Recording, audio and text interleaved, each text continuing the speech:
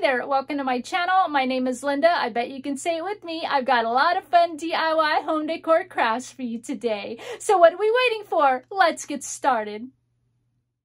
Today we're going to be working on some rustic 4th of July home decor. So let's get started with project number 1. For this project, I'm going to be using my loved extra long paint sticks, and I'm going to cut them just right below that little notch, and I've got 7 of them. And I taped 2 or 3 together at one time so that I could get a bunch cut at one time, you know, with my miter box and saw here. Just makes it a little bit quicker for the job. And then I've also got a couple of paint sticks I cut just to kind of fit the back at the top and bottom to give it the stability on the back so, you know, paint sticks don't fall apart, even though wood glue is really good. And then I cut one extra little piece that'll go at the top. I'll show you that here in a little bit. So I'm using my wood glue here. We're just going to start adding wood glue on the sides of our paint sticks. And of course, this sign will be meant to hang vertical. Okay, so this is going to be a vertical sign. Get to the last paint stick here. I kind of skipped all that for you. It can get a little boring watching me add wood glue. But once I get those together, I am, of course, going to use some clamps here and clamp it. And then once I do that, while that is kind of drying a little bit, we'll go ahead and add our little sticks to the top and the bottom. I'll also add a tiny little piece right above that top stick just because paint sticks aren't very thick, and I wanted to add an extra little piece so I have a lot more thickness that I can put a picture hanger on it. Okay, you'll see that here in just a second. I'll freeze it there. You can see at the top just to give us that picture hanging area. Okay, so here is our sign ready to go. Now, I chose to use this star from Hobby Lobby. If you want to keep in with Dollar Tree, this star would be perfectly wonderful, but I love that kind of fun shape from Hobby Lobby, and I took that little star off, and then I filled the hole. So I went ahead and pre-cut papers. Now, all my papers are cut a little bit shorter all the way around, so my top square is meant for where, you know, the star would go. It's about 6 1/4 inches tall, about 7 1/4 inches wide, and then I cut red and white stripes, loosely red and white, because I want it to look a little more rustic. Of course, 7 of them, and they're about 11 1/2 inches tall by about 1 inch. And then my star will sit on top, and I cut a little piece of paper, you know, obviously a little bit shorter all the way around to fit the center of the star. Now, let's move on to painting. I'm going to use Dixie Belt chalk paint in the color Drop Cloth, and of course, I'll paint the front and the sides of the star. Don't need to worry about the back because, well, that's going to be glued down. Imagine that. And then, of course, we'll move on to painting our sign. I will paint the back fully so that it looks nice. And in the front, just mainly around the sides. And I really wanted to make sure that I got into like the grooves between the paint sticks. Because when I go to distress this, I want those grooves to kind of show. And that, of course, is the reason I chose paint sticks, because I want it to look more like slat boards. Okay, you could, of course, use just, you know, one long sign from Dollar Tree. It doesn't even have to be that long. A short sign, one of the square pre-made signs, flip it over, use the back, or a long sign, flip it over, use the back, that kind of thing, okay? Now, I'm also using one of these wood rulers from Dollar Tree. They come in a 2-pack, I believe. I'm removing the sticky, of course. And then I'm going to cut that down, I believe here, just about 6 3/4 inches, just using my miter box and saw here. I just want a little area for, you know, to house a word or so. And then I'm going to sand around the edges, kind of rounding off the square edges on the sides and everything. And then I've cut a piece of paper to fit that all the way around, a little bit short, of course. And then I'm going to come in and paint that with the same drop cloth paint. I decided I wanted to round the sides a little bit because I do that on the sign as well when I sand it. Get the paint on here, and then we'll come in and distress it a little bit, and then I'll show you how the distressing on my sign and star look. Just distressing this one by hand. The other, here you can see that's ready, and you can see how I distressed. Looks all nice around the sign. Use my electric sander for that, of course. Now I'm coming in, I'm bringing my scrapbook paper to my sewing machine. Y'all knew it was coming. Those have been with me a while. Those of you that are new, yes, I love to sew on my papers. I sew on it just like it's regular fabric. There's no specialty to it at all. I do use a size 10 or 11 needle. Some people have tried it. The holes turn out too big, so you might want to go down a size to like a size 9. You can use cotton or all polyester thread. I use all polyester. That's what my machine likes. It only has a stitch length up to 4, so I use 4 stitch length and my tension set on 4. Really easy. Don't try to freak out. Just sew on it. And I have a sewing machine. This is, of course, how beautiful it looks. I don't care that it's crooked or a little bit straighter because that adds to the rusticness of it.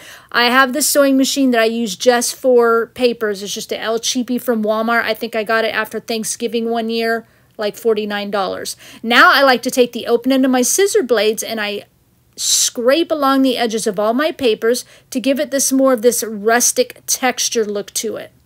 Okay, I'm going to be using this word that I did, on my Cricut design space. I'll have all the fonts listed in my description box that I used. You could just use letter stickers or rub-on stickers here, or if you have fantastic handwriting, you could paint marker or Sharpie marker it. Of course, once I've got my vinyl on that, we'll glue that to the front of our little mini sign, and then we'll, of course, glue our paper to the front of our wood star, and then we'll start gluing down our papers onto our vertical flag. Now, when I go rustic and stuff, I don't go literal with the papers. Like you can see my blue paper at the top. I kind of go country colors of that, and then like the blue paper at the top doesn't have like stars on it type thing, and then the red and white paper, it's not red and white striped paper. Do you know what I'm saying? So I just kind of take a little bit of liberties with the patterns and things like that. Although one of my projects today, I do actually go for stars and stripes. So that's a little bit different for me. But so, I just have a little fun with it and make it that little bit more country rustic. Once I get all my papers on here, I think it looks really cute. We'll go ahead and glue down our wood star at the top into our blue star area.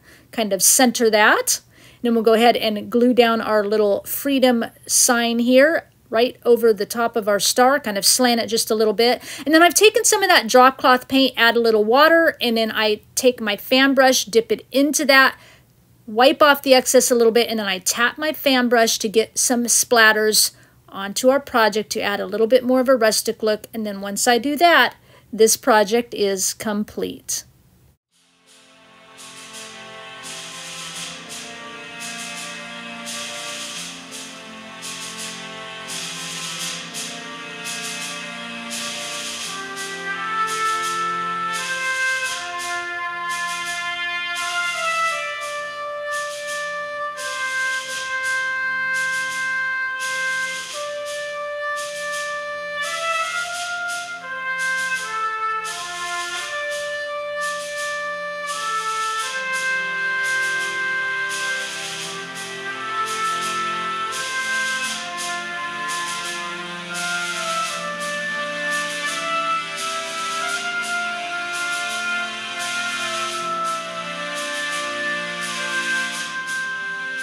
So let's move on to project number 2.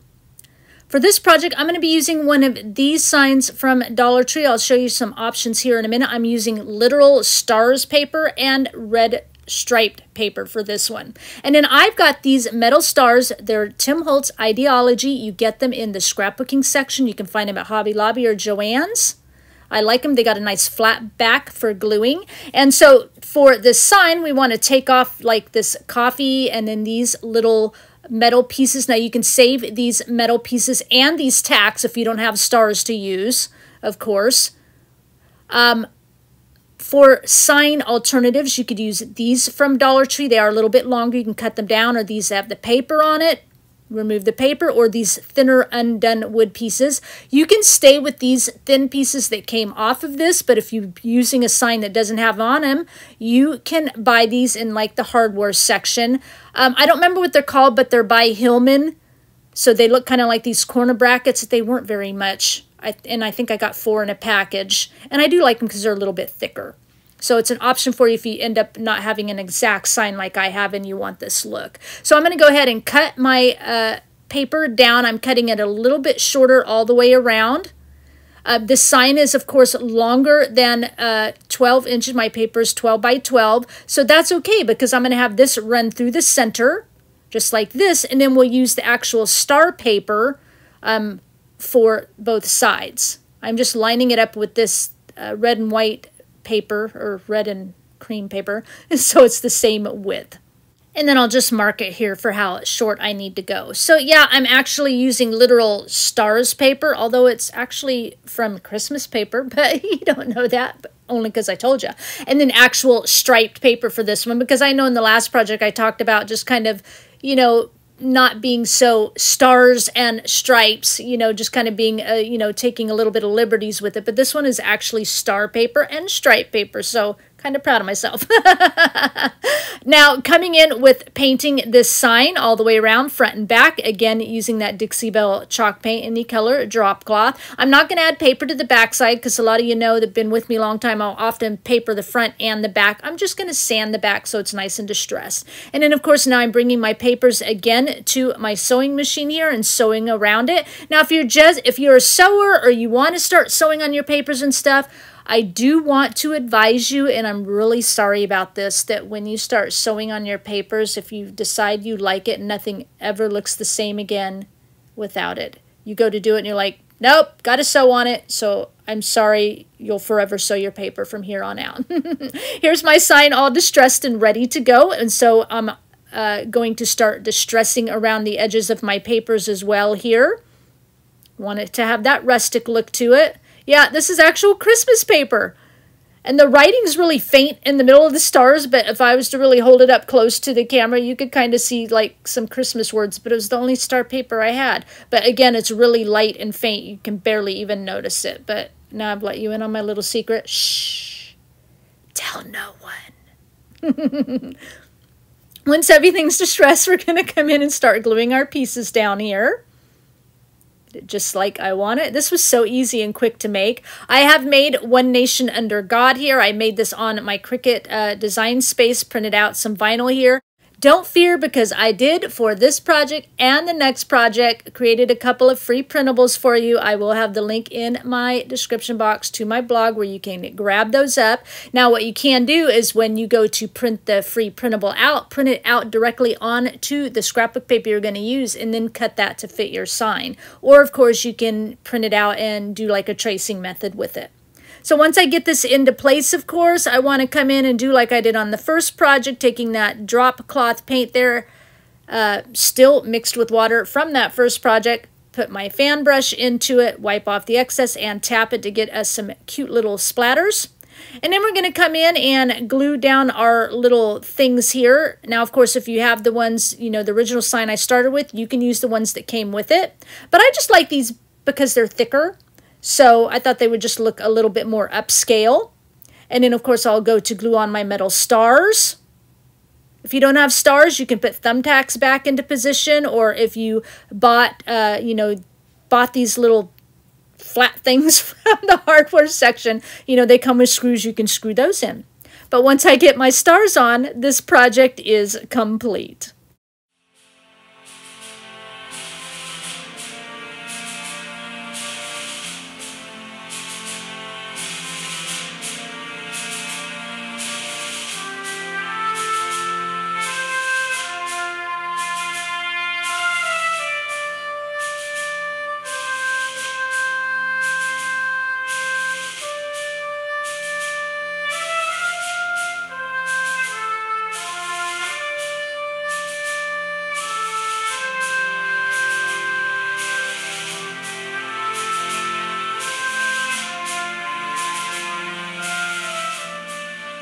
So let's move on to project number 3.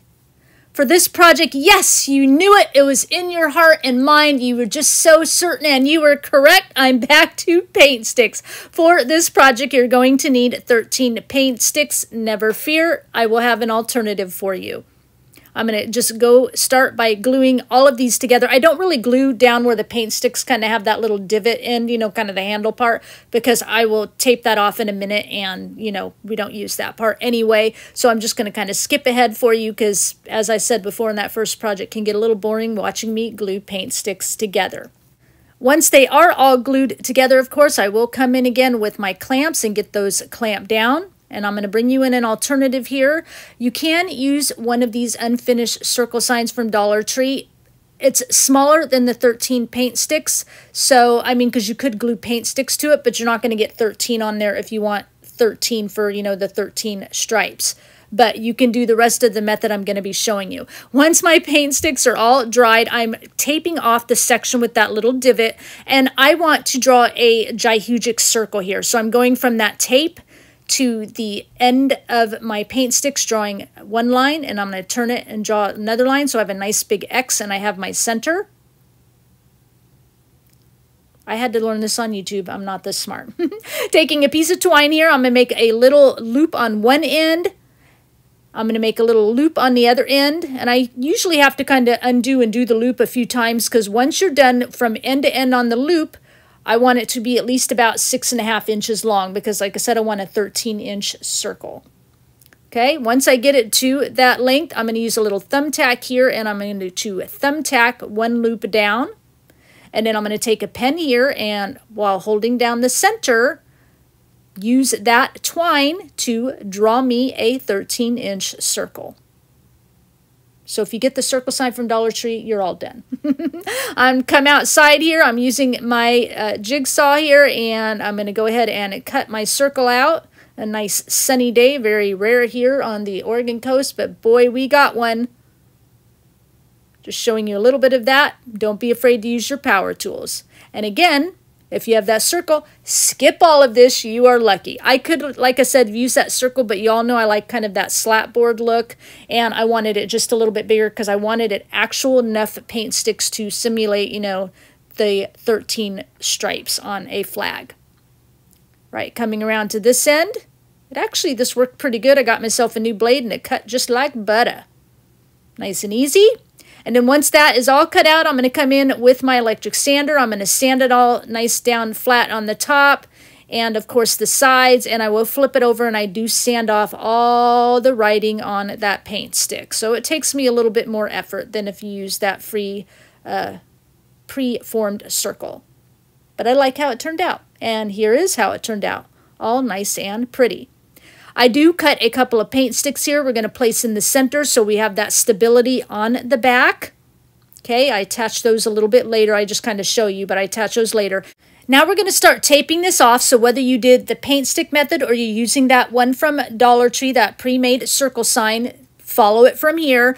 And I'm cutting, I went about 5.5 inches in, and then I'm going, you know, side and then up on that, because that's going to kind of be my star area. And then I'm going to come on, another reason I like the paint sticks, because it helps me to tape off each individual paint stick for my stripes. I'll be using Dixie Belle chalk paint in the color Yankee Blue for this project, Rustic Red, and then Debbie's Design Diary DIY White Swan chalk paint. If you're not using the paint sticks, each of my sections, because the paint sticks are about 1 inch wide, you're going to need to tape off on your pre-made circle about 1 inch wide for your stripes. So we'll come in first here, and of course I'm going to do 2 coats of each color and come right in here and paint in my red stripes. I'll skip this ahead for you a little bit. And then once that paint's dry, we're going to go ahead and peel off in between. Doesn't it look just so pretty? I know, and then I decided to distress it. I'm really like, I wish I went back and forth whether to not distress or distress it. That's a story for another day. Okay, so once we peel that tape off, now we're going to come back in and re-tape over the red stripes so that we can now put in our white stripes in between, of course. So here we are painting in our white stripes. Again, 2 coats, just so it's nice and painted beautifully. Again, I'll skip this ahead for you. And then once that's all dry, we're going to peel this tape off. Here's where I'm really just loving how crisp and clean it looks, and really wished I hadn't distressed it, but it looks cute. You'll have to let me know what you think, but I think I should have left it and not distressed it. But then I go back and forth on it. I know, we're back to that again. Peel all this off, and then we're going to go in and start working on our star area. Okay, once that's done, I'm going to go ahead and tape this off now. Take the tape off and retape it so we cover up our pretty that we made, because we want it to look all nice and fresh. Tape it around the sides as well, of course. Looking wonderful. And then we're going to come in with that blue paint. Get that, again, 2 coats all painted up and around the sides as well. I extended everything around to the sides. Perfectly wonderful. Here, you can see it. I'm proving it to you. Painted it around the sides. Once that's dry, we will go in and work on the stars. Now, I created just like a little, you know, stencil here with stars. I know you can buy stars stencils and stuff like that. There is another option I'll show you here, which is what I almost did, and not even have to stencil at all. Dollar Tree has these, you know, wood stars. You could do like 1 wood star in the center, or a couple of smaller stars, little wood stars, or the metal stars that you can get off the Dollar Tree signs. So that's some options for you. And like I said, I almost went that way. But again, I chose to go ahead and stencil. So I'm just coming in and I'm starting out. I like to start out with these, like paintbrush it on first, and then come in with a pouncy brush to kind of pounce it on to get a little bit of texture. But I start with the paintbrush first to get it a little bit thin. And then I come in with the pouncy brush, still with thin paint, to pounce it on, like I said, for that texture. And once that's all dry, we'll go ahead and take the stencil off. Look how sharp and beautiful that looks. Again, for a 3rd time with you. Every time, like when I was editing this and stuff, I'm like, I shouldn't have distressed it. I shouldn't have distressed it. Anyway, there it is. It's set and it's done. So we'll get all the tape and everything peeled off here, and we'll just kind of take a look at it as a whole. I just think it looks really pretty. Love it. But I do this to it. Enough said, and here we go. So I've got my paint sticks on the back, kind of in the center, so I can make sure I get all the paint sticks to get that stability again so nothing pops apart. Here it is, all distressed. Now you can see the difference. Which way should I have gone? Let me know. So I'm going to use one of these signs from Dollar Tree. I've filled the holes with just some wood filler, and I'm going to go ahead and paint it up with that Debbie's Design Diary DIY White Swan chalk paint, a couple of coats. And then I, of course, will distress around it as well.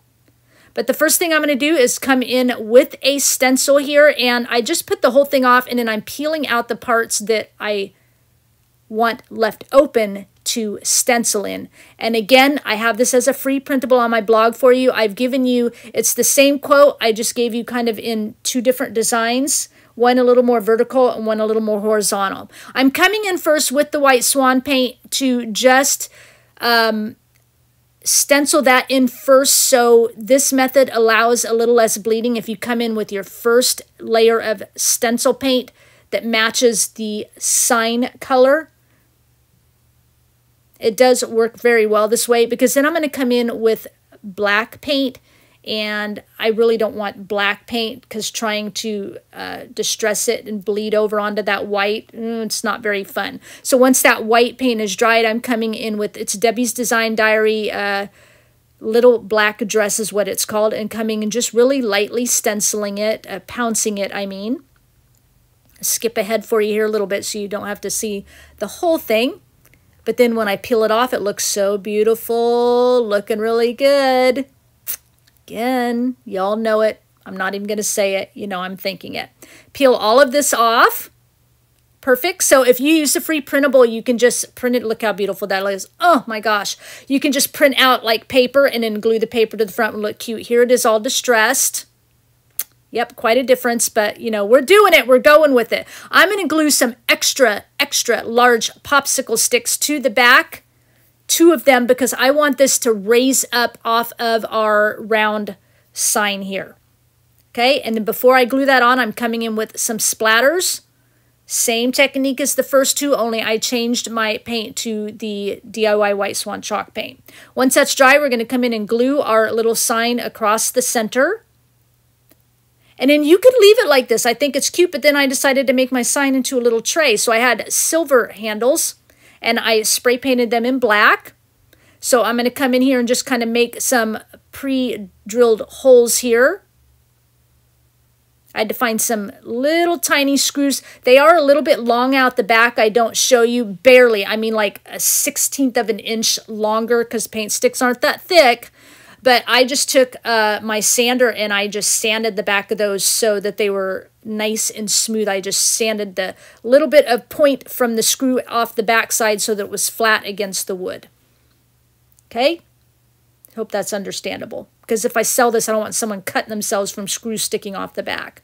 So I'll get these screwed in so it looks really nice. And then I decide I want this tray to lift up a little bit more. The two vertical strips aren't quite tall enough, so I'm using a square piece of wood from Dollar Tree, just adding some wood glue here. And while I'm into position here, you can see those 4 little screws on the outer edges of the tray. They're all nice and flat. Anyway, I'll get the square piece on. Once it sets up, this project is complete. So I hope you like all the projects that I came up with today. Yes, even this distressed sign. I had to say it one more time. Okay, maybe one more time more. Leave me a comment down below and let me know which project was your favorite, and let me know if you think I was right in distressing this sign. I need to know. Please give this video a thumbs up, and if this is your first time here, you wandered in and you're checking things out and you dig what you saw here today, make sure before you click off you hit that red subscribe button and notification bell so you don't miss out on a single project from me. Before I go, I'm going to leave you with one final thought. Why do we have such a hard time surrendering to Jesus? Why do we have such a hard time letting go of the control of our situation and let go to a God of all authority who has the power to lead us down the right path to redeem or fix the situation we are in? He knows all the aspects of the situation. He knows exactly how it will turn out. He knows all the resources you need to get through the dark tunnel of your problem. Yet we insist on trying to keep it close to our heart. We insist on keeping it all buttoned up within the confines of what we can see, hear, feel, taste, touch. How can we have that slight ability to not trust that He knows what's best for us? How come it's easier to keep that issue cut tightly in a closed fist? Even though we know that God can do all things, we still insist on trying to do it ourselves. So what can we do to change our mindset? What can we do to allow our control to be laid bare at the feet of Jesus? First, we have to understand that we didn't come to this earth of ourselves. We have a Father who orchestrated our birth, a Father who ordains our entire lifespan, and a Father who brings us back home to Him with His command. We have a Father who has all authority and all power on earth and in heaven.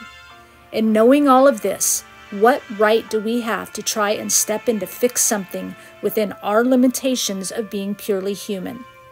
Second, we have to have an understanding that we are loved beyond any cognitive reasoning. And third, we have a relationship with Jesus that cannot be broken.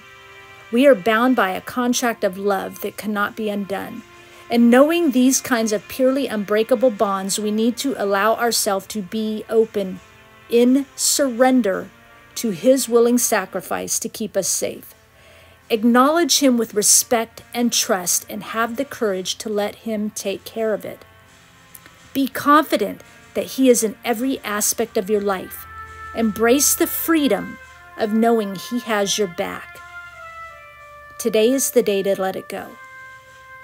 Today is the day to surrender at the feet of Him who loves you and allow Him to help you.